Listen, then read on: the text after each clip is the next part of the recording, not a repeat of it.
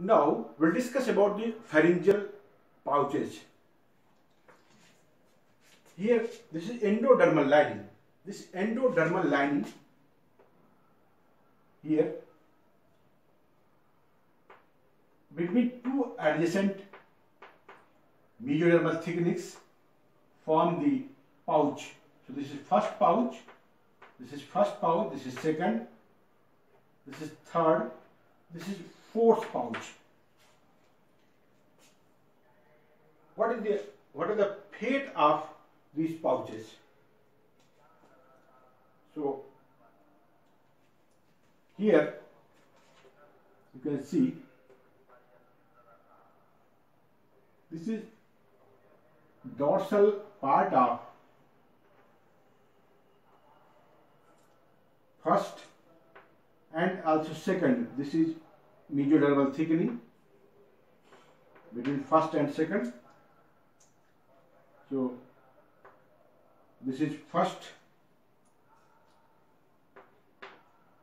this is second pouch,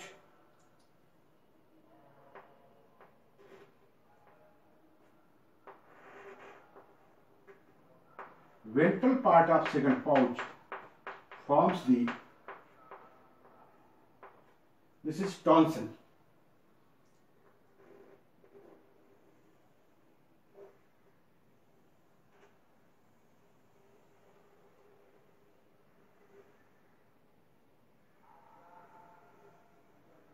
This is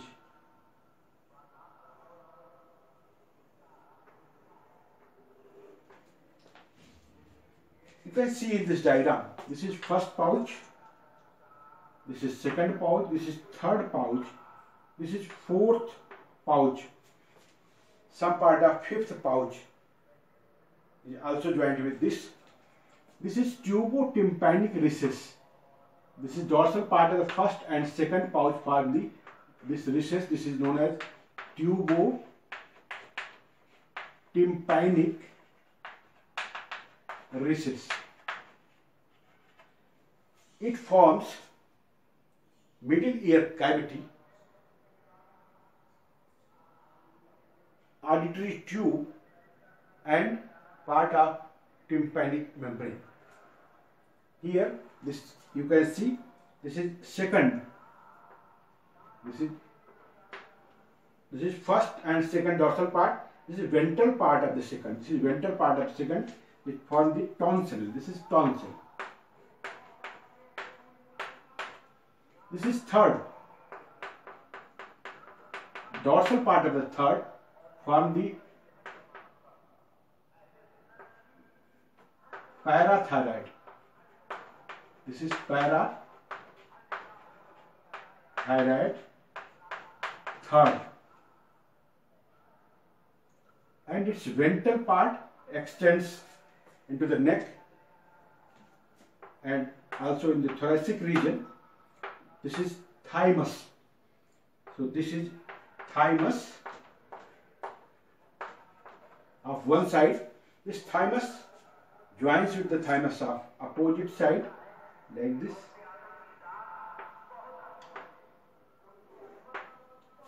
And these two joins with each other.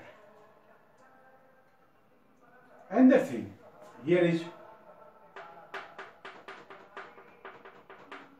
this is parathyroid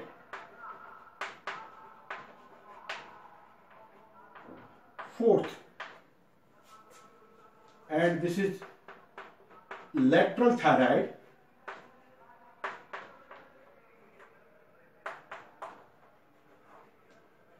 this is lateral thyroid. So fourth, dorsal part of the fourth form the parathyroid 4 and ventral part form the lateral thyroid.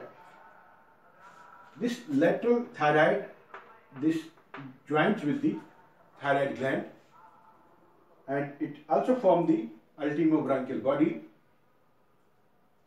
Here parafollicular cells or C cells are present. So these structures derived from pouches, first, second, third, fourth. First, second, third, fourth pharyngeal pouches. Thank you.